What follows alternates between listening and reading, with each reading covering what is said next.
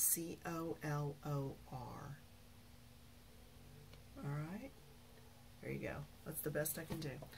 But they have them for all different amounts of pencils, and I just happen to like them. What I'm going to do is I'm going to do this on the bottom, going up, getting lighter as I go up. Okay, because I don't want her to look like a cat, but right now it's cat eyes.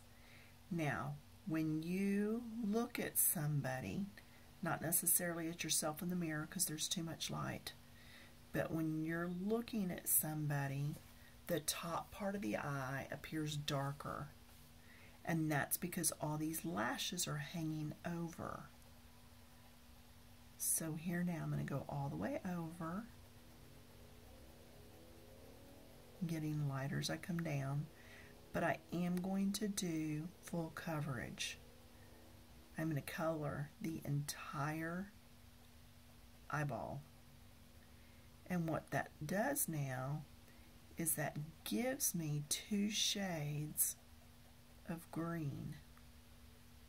But I'm making sure it's darker up here at the top and then blends as it comes down. Do you see the difference? Just because I was able to do that brighter green first, then as I bring it down and blend and go over the other green, it's going to give us a different shade. Okay, heavier at the top,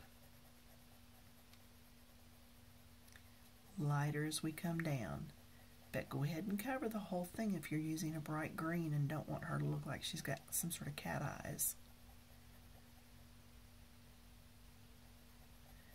Darker at the top, lighter as I'm coming down.